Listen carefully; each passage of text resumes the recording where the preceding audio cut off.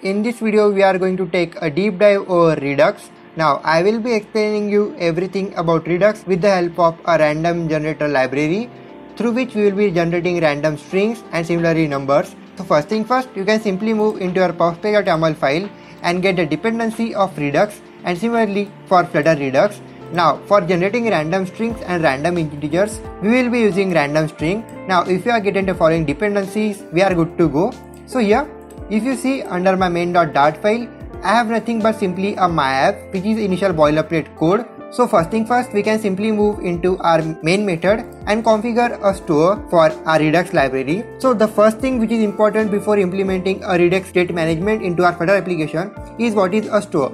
Now consider store just as an entry point for your Redux, that is the instance of your Redux state management. So here I can simply declare a new final store, and the following store is simply going to be equal to the store, which is nothing but an instance of our Redux library itself. Now the following store shall be taking two parameters which are important. The first one is going to be reducer, and the following reducer is going to be the state which will be changing time to time, through which we shall be conducting our store. And the second parameter which is important is about the initial state, that is when the following store shall be initialized into our Flutter application, which of the state shall be declared first after reloading the following store. So here under this reducer we can simply create a new method that's probably going to be changing from time to time. I will simply create a new method for generate random values, and under this random values we shall be taking two arguments. The first one is going to be the value itself, that is the value that shall be generated under this method, and the second thing is about a dynamic, which is nothing but an action, which is the action through which the user shall be performed for generating a random string else a random integer. So under the following method, if the following action is going to be pressed under an action for a random integer, we shall be simply generating random integers, else we shall be generating random strings. So here for creating the random valueness, I will be creating a simple enum. Let's name it random types, and under this random types we shall be declaring two fields for numbers and similarly for alphabets. Alright, so here under these actions we can simply state if the action is nothing but random types dot numbers, we shall simply return a value which is going to be dynamic, and the value of the following value is nothing but random numeric, and the following random numeric is imported via our random string library, and the following random numeric will simply take a length. So here I can simply provide it a length of 15. Alright, we can also put our second condition for the alphabets. So here I will imply one more if statement, and the following if statement is simply going to be implied over alphabets. So here I can simply write random types dot alphabets, and here we can simply return the following value which is dynamic as well, and the value of the following value is nothing but random alpha, which is alphabets. So here I will simply denote its length to be 15 as well. Alright, so here we have simply created our generate random value function. So here we can simply paste it here under our initial reducer. So the first thing first, our store shall be simply optimizing the following generate random value function, which shall be returning us a random value. So here under this function I can simply return the value itself based on the following conditions of our enum. Alright, so here we have simply managed to put an optimized reducer to our store, which is nothing but generate random values. Now we shall also be generating an init state to it, which is the initial state. So here under the initial state I can simply provide it a dynamic value. So here I can simply write here let's do it or any sort of thing. Alrighty, so here we have our instance of our store. So under my app I will be needing to pass the following value of store, which is a Redux function, to the class which is under my app. So here I can simply create a final variable for the store. So here I can write a store, and the following type of store is going to be dynamic. So here I will simply denote it dynamic and create its value, which is store. Now we can also construct its constructor. So here I will simply write my app, and under this I can simply write here this dot store. Alright, so here under my app we can simply pass on our store to be the store itself, which is instance of Redux. Alright, you can format document once. So under my app, instead of returning a material app, we will simply return a store provider for the following store, which is our initial store, which is the instance of the Redux itself. So here I will simply return a store provider.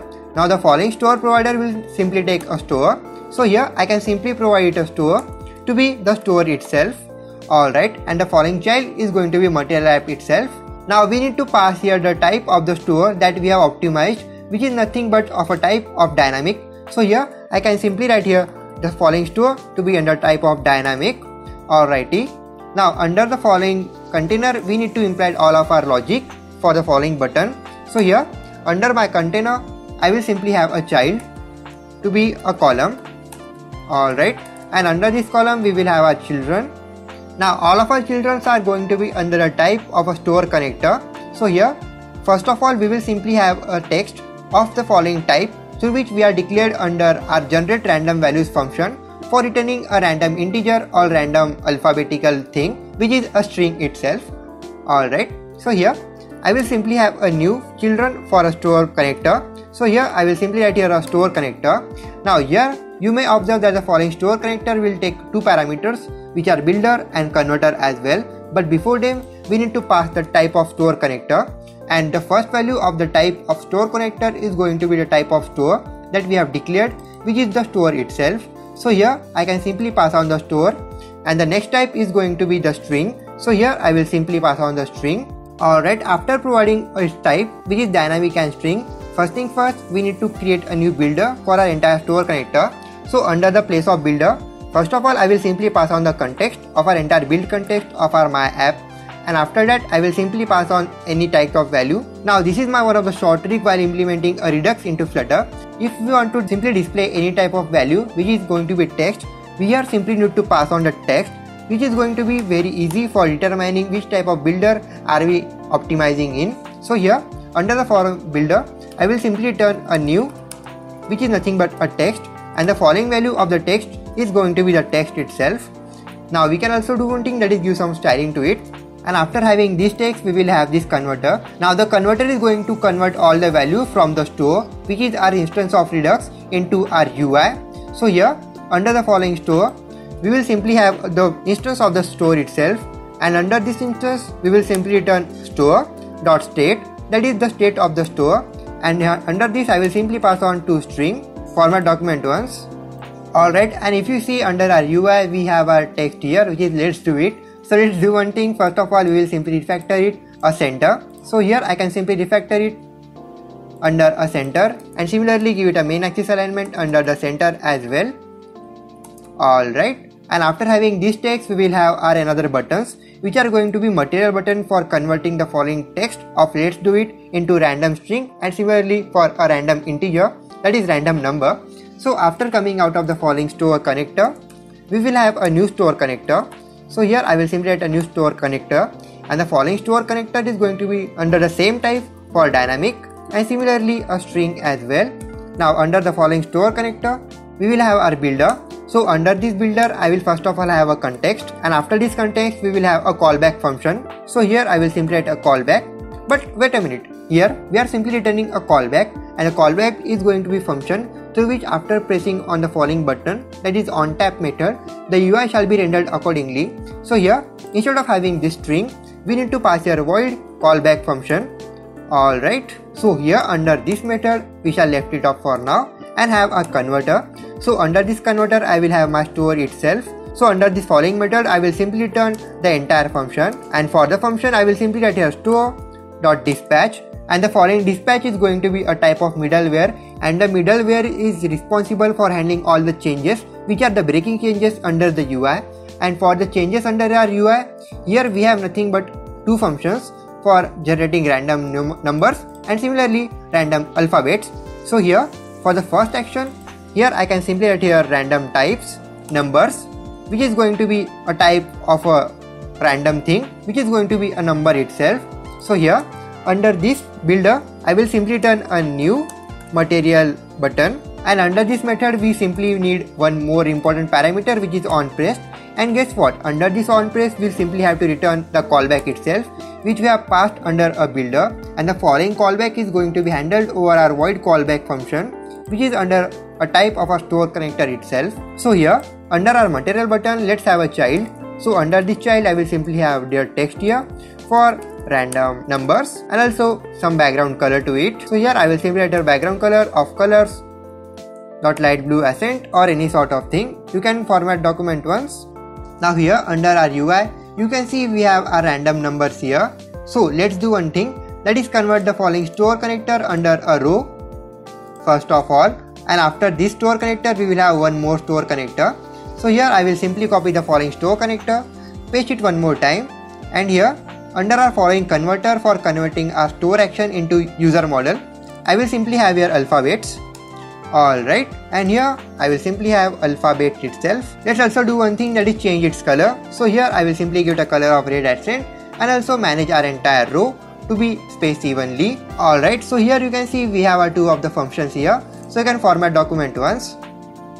Now let's try it out. So here after pressing this button, you can see that the following value is changing, and here after pressing our random number button, the value of the following let's do it thing, which is our default value under our store, which is initial state, the value will be changing accordingly, and after pressing this button, the value of the following thing is going to be a random alphabets, which is very cool.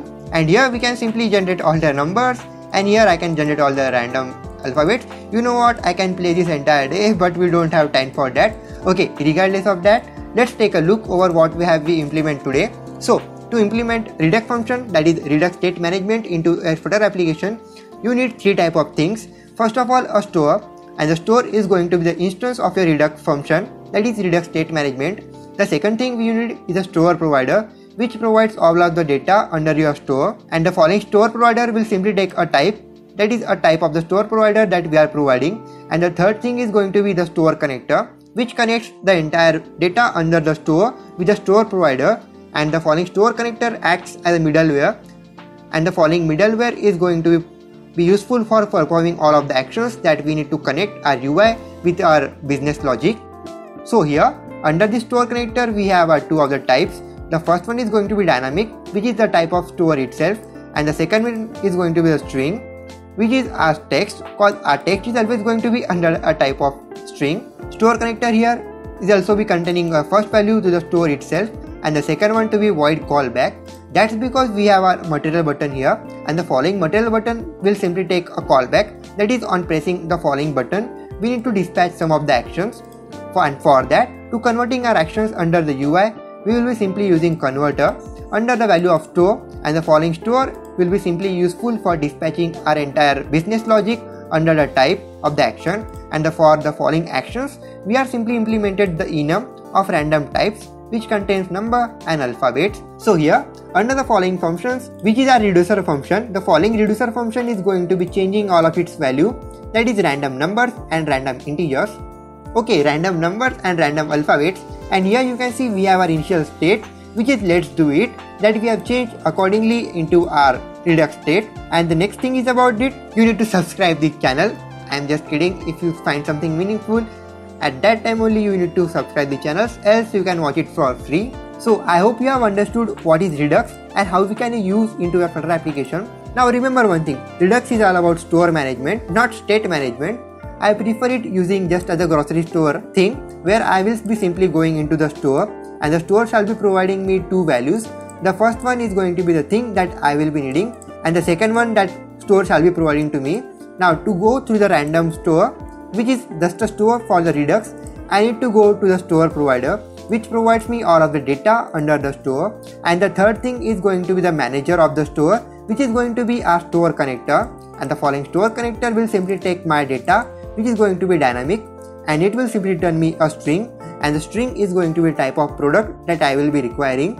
And for example, here we will simply take the second product to be string, and here the second product to be void callback. Now in this way you can simply dispatch all of your actions with the help of converter and builder. So my friends, this was all about for today, and we have successfully implemented Redux under our Flutter, having the cool random numbers and similarly for random alphabets. Now I hope you have loved this tutorial, and if you do so, simply press the like button. It will be great if you simply share all of my videos under your network after subscribing to my channel and pressing that small tiny button of bell. So I will see you in the next one with another great video. Till then you can simply move under my Instagram and check all of the updates, that the new updates of our further videos. So I will see you in the next one. Goodbye.